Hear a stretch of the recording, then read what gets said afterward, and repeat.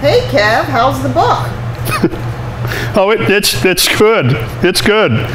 Boy, some of the emails I get, you know, here. Hey, moron, what do you... No, never mind. We'll delete that one. Hi, Kevin, I'm a 14-year... No, get rid of that one, too. Ah, here's the one. Hey, Kevin, how do I know what to set the amperage at when I'm welding aluminum? What's too hot? What's too cold? Can you help figure that out? Can you help, show me what to do there? Okay, so let me show you how to figure that out. Got some of that aluminum tubing here, 1/8-inch wall, and a great way that I have found to figure out what amperage you're going to need is, let's just get a test. Let's do a test piece. So I've got my machine all set up. I've got my gun all, my torch all set up with my tungsten nice and sharp and clean in it. And let me start out at an amperage. Pick one. And let's try a little bit, and we'll look at it, and I'll show you I'll point out why I think it's too hot or too cold, and we can adjust from there. We'll go up a little bit, do it again. Are we too hot, too cold? Go up, go down, narrow it in that way. And just remember, that setting may change a little bit when you go from a horizontal butt joint to a vertical, or you're doing a lap joint, or it's going to change a little bit. So you're going to have to tweak it a little. You're going to have to practice a little. Get out your scrap again. Set up your joint. Do a little test piece. That's what I need. Adjust it that way. So let me fire it up. So I've got the machine set at, come here, machine. Machine is set at 100 amps. It's on AC. The AC frequency is at 120 hertz, and the AC balance is at about 25%. So let's light it up a little bit and see what we get.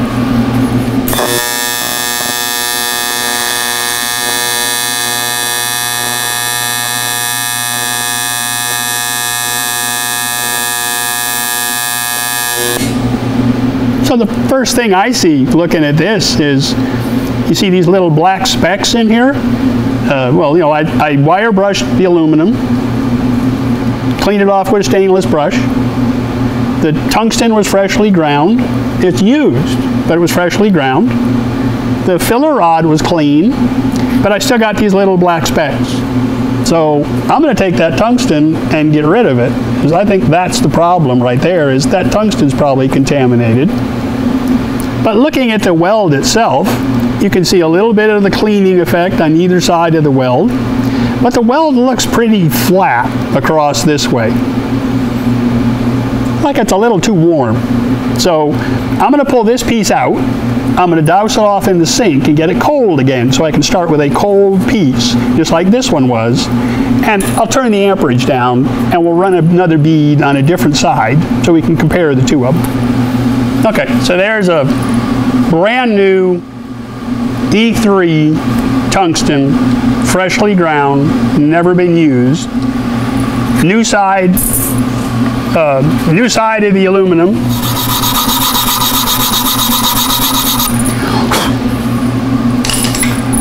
And all nice and clean and shiny. 75 amps on the machine. Let's try it over here and see what we get.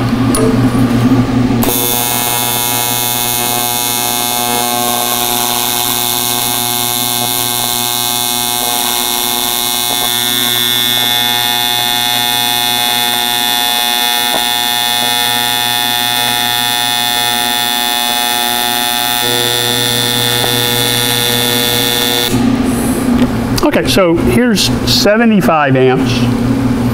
All the other settings are the same, just with the new tungsten.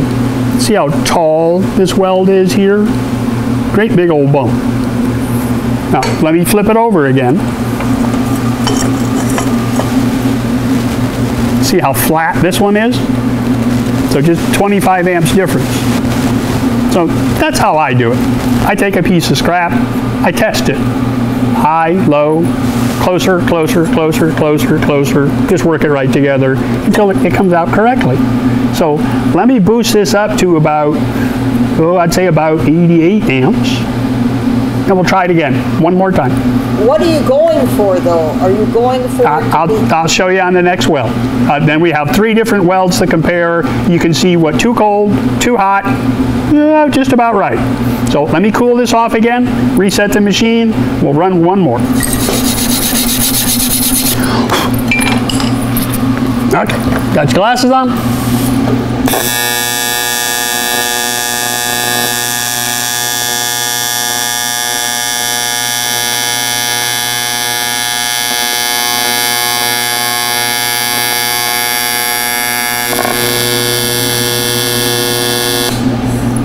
Okay, now you can see here, this weld is a little bit flatter. It's not perfectly flat. It's not concave like it's about to blow right through, like, like it's a big molten puddle and it's just going to fall in. It's got just a little bit of a rise to it, and just go ahead and finish that weld across. Now, let me show you the other 2 again. So this was 75 amps.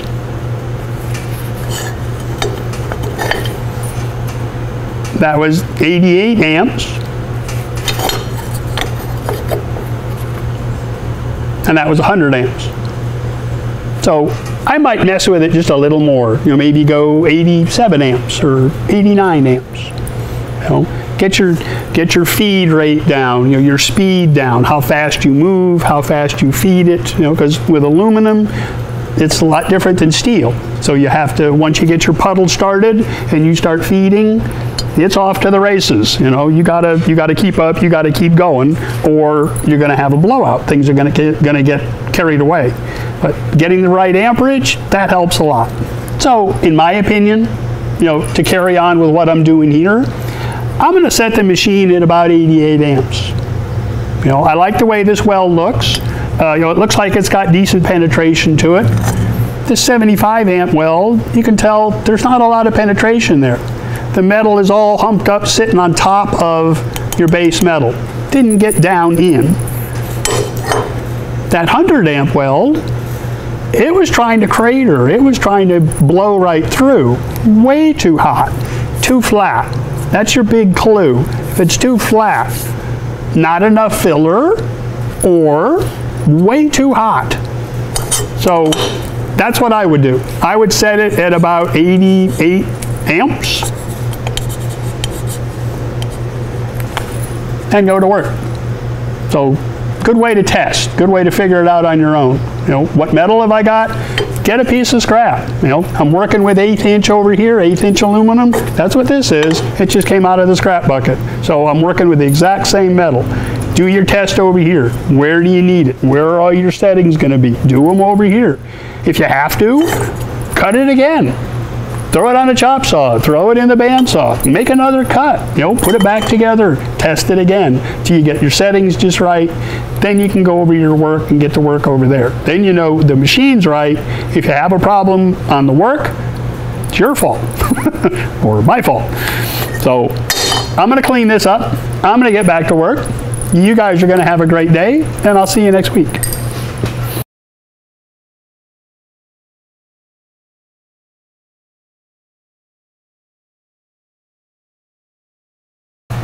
I'm using a, well, you gotta love Velcro.